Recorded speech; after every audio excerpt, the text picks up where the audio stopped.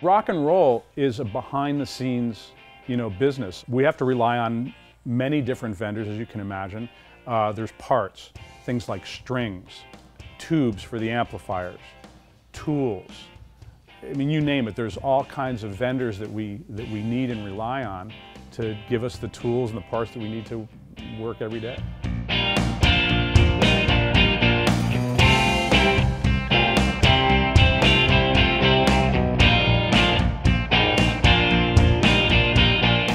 My name's Lon Cohen. I'm the owner and founder of Lon Cohen Studio Rentals.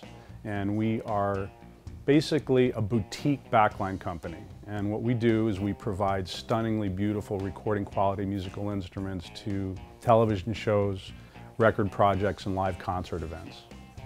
The way I choose my vendors is pretty much sort of my motive in general. Is I look for companies that have integrity. I want to know that they have a reputation. Of course, they've got to have what we need, but I want to know that they have a good reputation. I want to know that I can get what I need when I need it. And as always, it's relationships. So if I have a relationship with a person at that company, that's totally helpful, and I know that they're going to be there for me when I need it. We've been working with GHS Strings, for instance, for a long, long time. Wonderful company.